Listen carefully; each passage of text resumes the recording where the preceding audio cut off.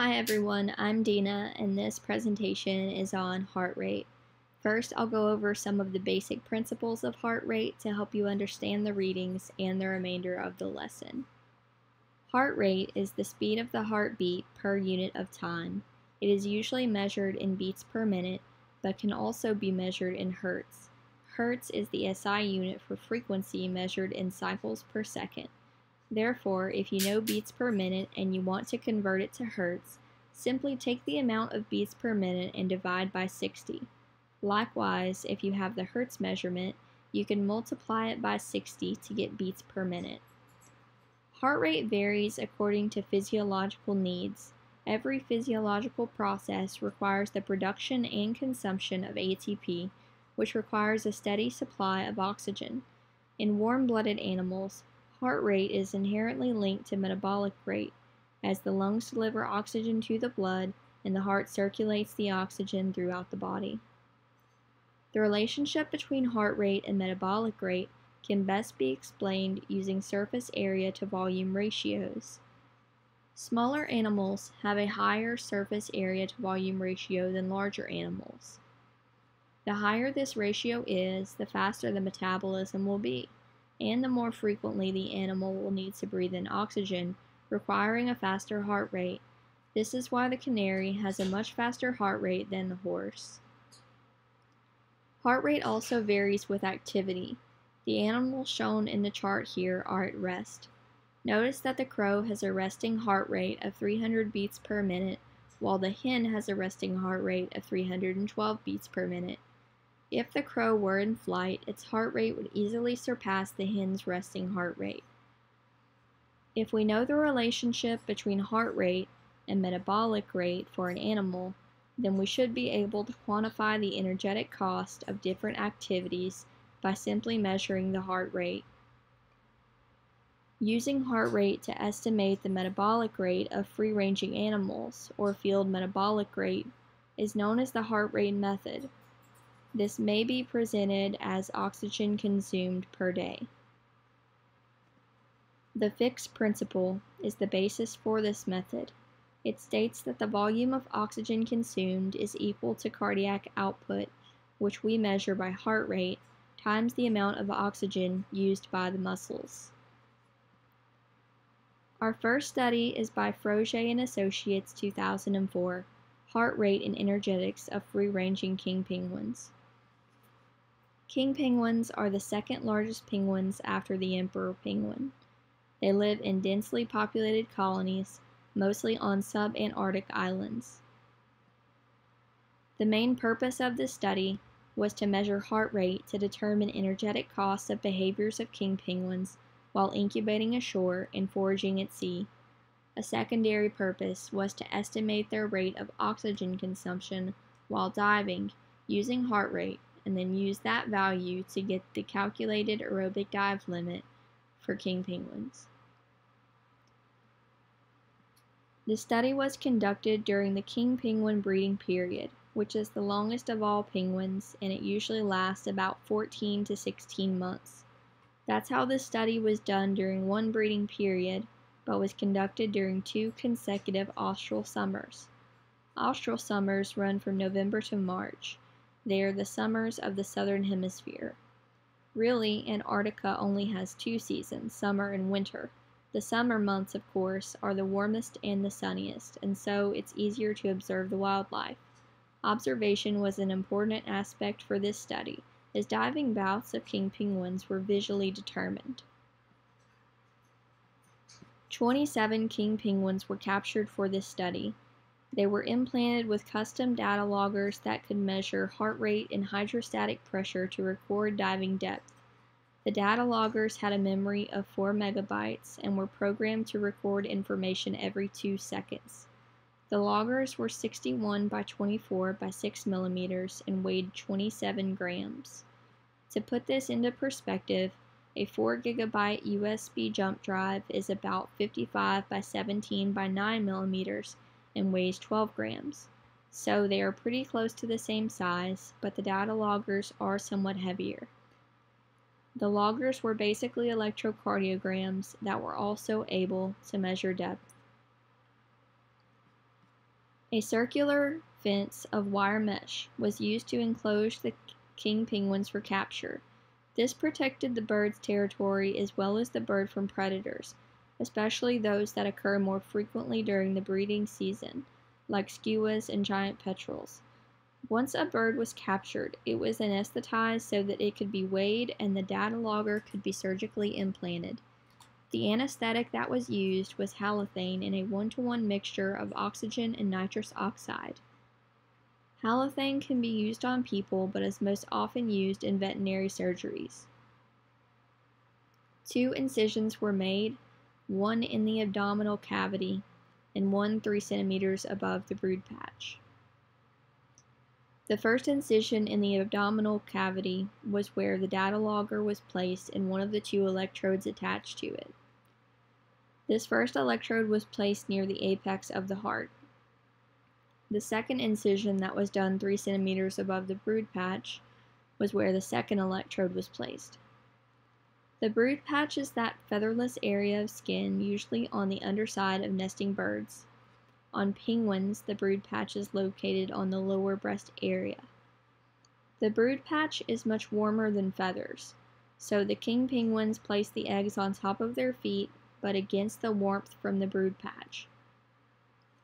Once the data loggers and the electrodes were in place, their position was checked with an endoscope. All of the loggers were checked to make sure that they were accurately recording heart rate before the penguins were sutured up. After surgery, the eggs were swapped with plaster eggs while the real eggs were placed inside of an incubator. This was done to protect the eggs after surgery, just in case anything happened to the birds. The fence around the bird was removed when the anesthetic wore off, which took about 5 hours, and then the egg was replaced either the following day or the next day.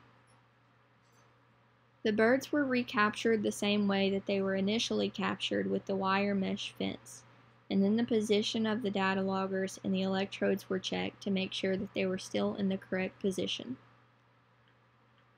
For the 27 birds that were initially captured, only 25 were recaptured. The pressure sensor part of the data logger failed for 4 of the penguins, and the electrocardiogram electrodes had moved in 6 other penguins, meaning that the heart rate readings were not accurate. For another 5 penguins, the data loggers failed altogether, which may have been due to waterproofing issues. The data loggers were custom built. They were coated in wax and then coated in a high-grade silicone, but usually data loggers are encased in ceramic. The issues with the data loggers left the researchers with only 10 birds that could be used for this study. Still, there were more than 10,300 dives that could be analyzed. This amount was narrowed down to only include dives that were longer than 4 seconds and deeper than 6 meters.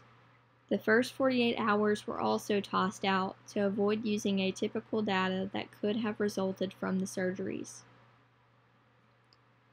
Now that we've gone over some of the background and methodology, I want to get down to the purposes of the study.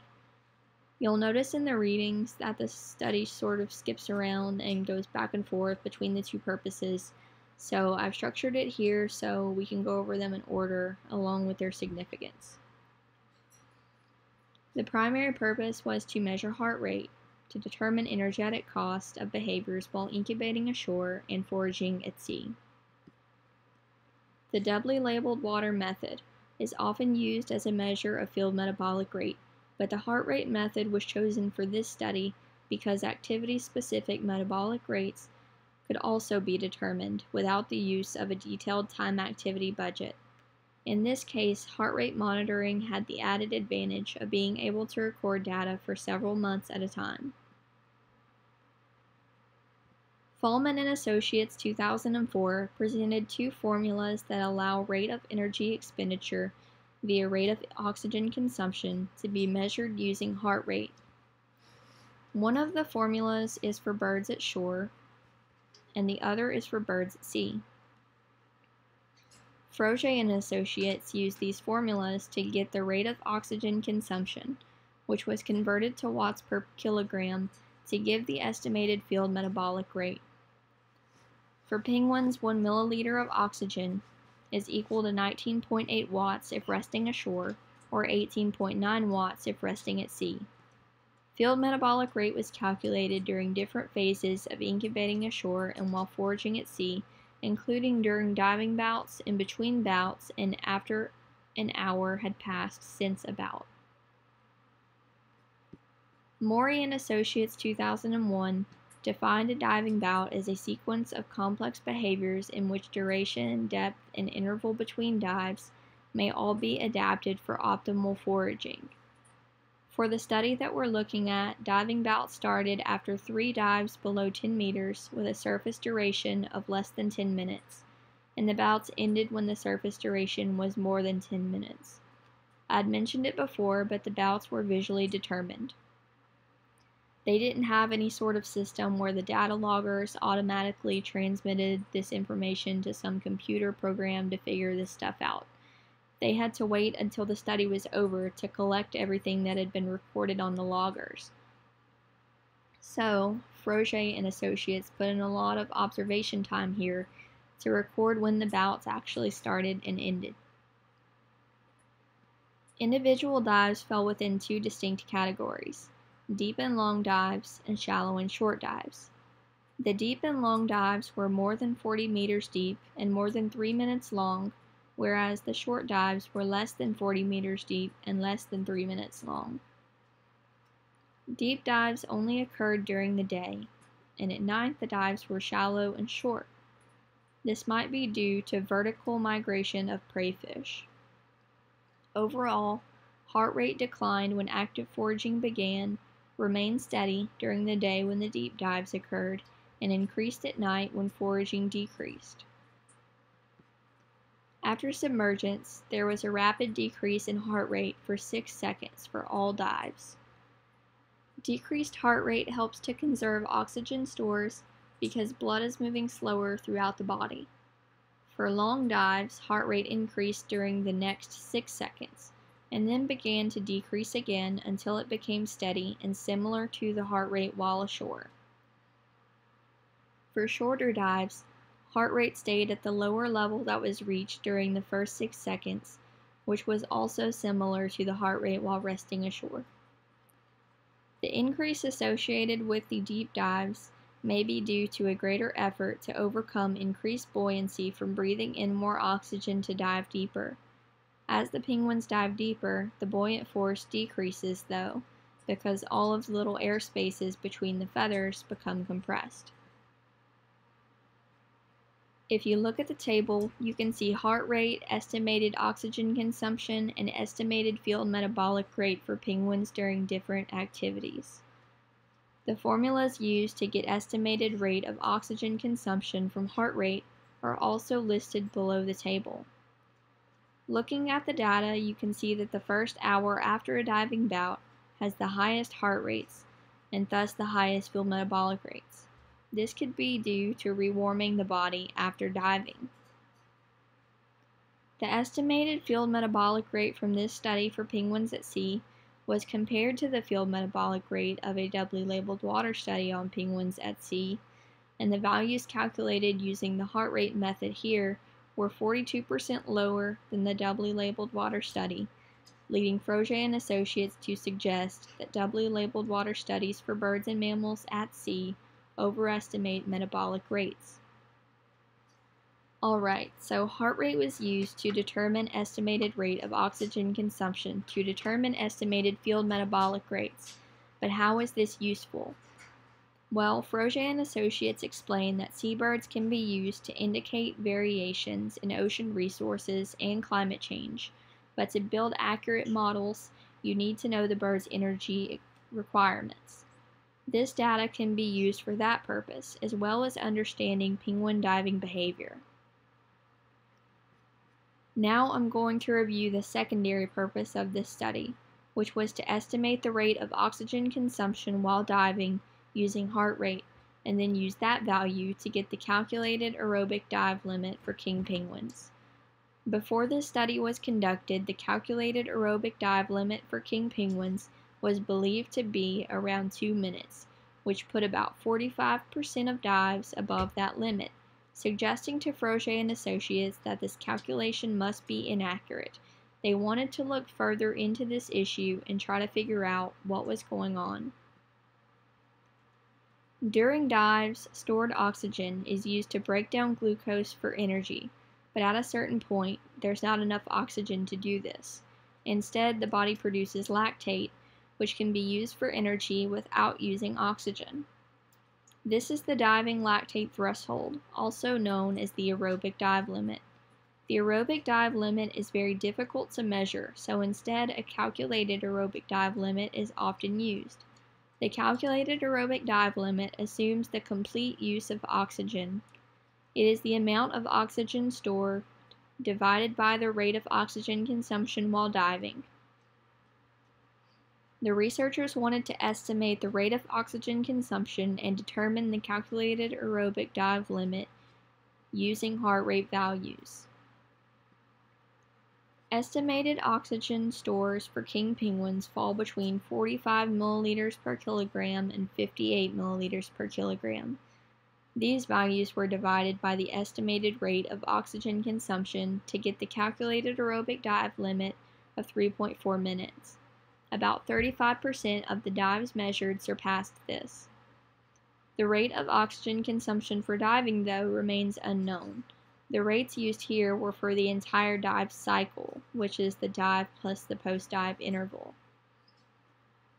Frogier and Associates believe that oxygen stores are greater than estimated, and/or the rate of oxygen consumption during diving is much lower than while resting. If the rate of oxygen consumption for diving is lower than while at rest, it could be the result of hypometabolism caused by hypothermia. Frogier and Associates explain that the significance of hypothermia has been the subject of debate, but a study on Gentoo penguins by Bevan and Associates has shown that only a 2.4 degrees Celsius reduction in body temperature would reduce rate of oxygen consumption so that all dives of Gentoo penguins would fit within their calculated aerobic diving limit, when 20% were shown to have exceeded it. Previously, the diving lactate threshold was estimated at 2 minutes, but Frogier and Associates determined that the calculated aerobic diving limit for king penguins is really 3.4 minutes. It was also previously hypothesized that during surface time in between dives, that excess lactate is used up, but Frogier and Associates found that 80% of times recorded between dives were 2.5 minutes or shorter, which isn't enough time to metabolize the built-up lactate produced after the calculated aerobic dive limit has been reached. Additionally, this work may also support the idea that regional hypothermia will lower body temperature and thus rate of oxygen consumption, meaning that dives would fall within the increased calculated aerobic dive limit.